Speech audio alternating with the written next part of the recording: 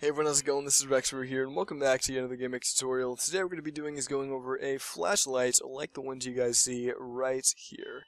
Now, the way that I have this set up is so it works with sort of a platform engine, and that my player controls with platform controls, and the light sort of stays with him wherever he goes, whatever he does. And if you guys want to change this to maybe you have like a character with top-down controls, or maybe you just want like a spotlight instead of an actual flashlight, I can show you guys, or rather I will show you guys how to do that, how to change that in the code and whatnot.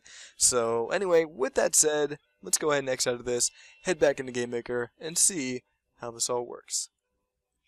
Now, really quickly before I officially begin the tutorial, I want to go ahead and give credit where credit is due. The system that I'm using in this tutorial is actually a system that I found from a good friend of mine by the name of RealTestGML. And if you haven't seen him or know who he is, whatever, go ahead and look him up on YouTube. He's an awesome GameX tutorialist and does a ton of other stuff as well. Really cool guy. And I basically just taken his system that he used in that tutorial and modified it to my liking. So credit to him, shout out to that guy, and yeah.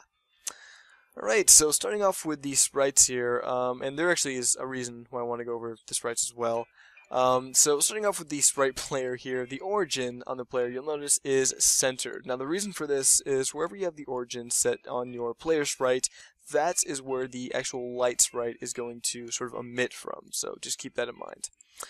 Now the light sprite, we have sort of the same thing. Wherever the origin is set on the light sprite, that is where it's going to go ahead and be created from, or at least be set to, excuse me. And so, like, I have it set to the very end, so it's going to snap to the player's origin. So I guess it's like origin to origin. That sounds kind of weird, but that's basically, that's how it works.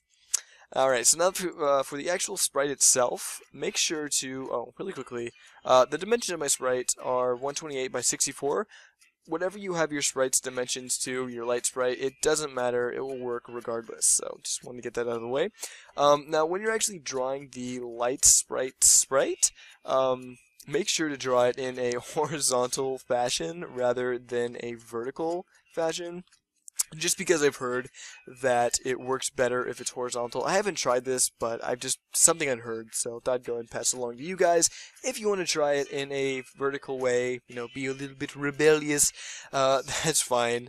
Go ahead and feel free to do so, but I've just heard it works better horizontally. Also make sure to color it completely white, alright? So, with that, that is all I want to go over for the sprites. Don't need to go over the background, don't really need to go over the player, but I will anyway, just in case this tutorial doesn't work for you on the first try. I don't want you to think that, oh, maybe it's something he did in the player object, that's why it's not working for me. No, actually all we have in here is some gravity and some simple movement, along with just some collision with the ground. So, that's that. Nothing to show in there. But again, just thought I'd show it anyway, just in case anyone's curious, and for that first time thing. So, in the actual light object, the actual object that applies to this tutorial, first thing I want to go over here is the depth. Make sure to set the depth of this object to the highest negative number that's in your game. So, if like you have an object in your game that's set to like -10, that's the highest negative number that you have in your game. For, as far as objects are concerned, make sure to go ahead and set this to at least like -11, just so it kind of trumps over everything else. And the example that RealTestGML or GML used in his tutorial was if you had like a zombie that was a higher depth than the light, the zombie would like basically show over the light, thus ruining the sort of light illusion. So yeah, keep that in mind. Highest negative depth, you'll be in good hands. That's kind of a weird way to say it, but, you know, first thing that came to mind.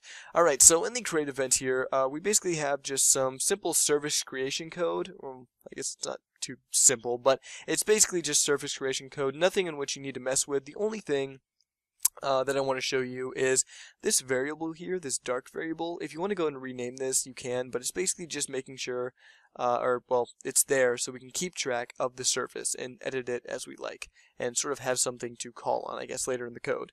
But if you rename this, make sure to go ahead and also keep it consistent with all the other dark variables and rename those as well.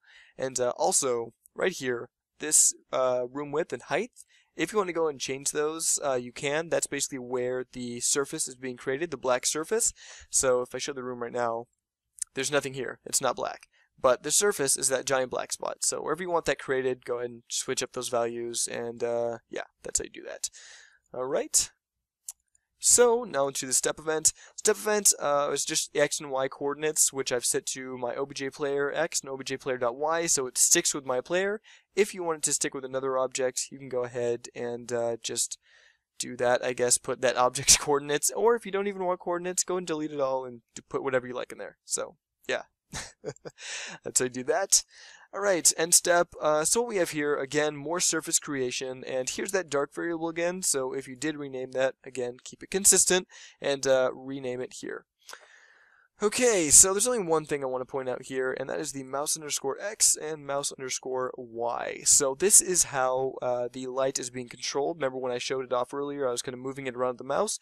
If you want it to be moved another way, you go ahead and replace this mouse y and mouse x. So that is how you do that. And finally, in the draw event, we have a very simple line of code to simply draw a surface, excuse me, in our X view and our Y view. Now, you probably want to keep those. And then one thing you want to change, again, here's that dark variable. If you changed it earlier, I know I'm telling you for like the millionth time, but just want to make sure you understand. Go ahead and rename it right here. Alright? So, when you're in the room, simply just place your player and place your light and go and run the game, and it should all work like this. So with that, that is the end of the tutorial, guys. Hopefully everything, all your questions have been answered. Hopefully this works for you guys, and if it doesn't, or if you do have any questions, or comments for that matter, feel free to leave them in the comment section below, and I'll go ahead and make sure to check those out. So, without further ado, until next tutorial, till next time, this has been rexfurry, in case I didn't already say that, and I'll see you all then.